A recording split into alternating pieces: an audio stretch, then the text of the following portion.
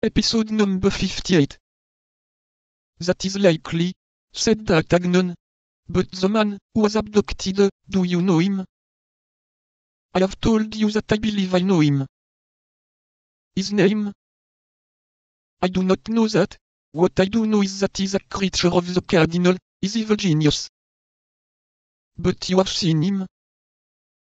Yes, my wife pointed him out to me one day. Has he anything remarkable about him by which one may recognize him? Oh, certainly. He's a noble of very lofty carriage, black hair, swarthy complexion, piercing eye, white teeth, and has a scar on his temple. A scar on his temple! Cried D'Artagnan. And who is that? White teeth, a piercing eye, dark complexion, black hair, and doughty carriage. Why, that's my man of Meung. Is your man, do you say? Yes, but that has nothing to do with it. No, I am wrong. On the contrary, that simplifies the matter greatly. If your man is mine, with one blow I shall obtain 2 revenges, that's all. But where to find this man? I know not. Have you no information as to his abiding place? None. One day, as I was conveying my wife back to the Louvre, he was coming out as she was going in, and she showed him to me. The devil, murmured D'Artagnan. All this is vague enough. From whom have you learned of the abduction of your wife? From Monsieur Laporte. Did he give you any details? He knew none himself.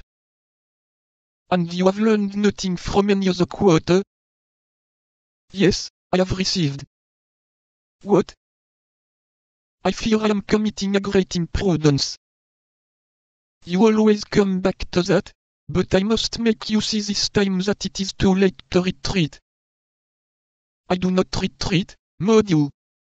Cried the citizen, swearing in order to rouse his courage. Besides, by the fate of Bonacieux. You call yourself Bonacieux? Interrupted D'Artagnan.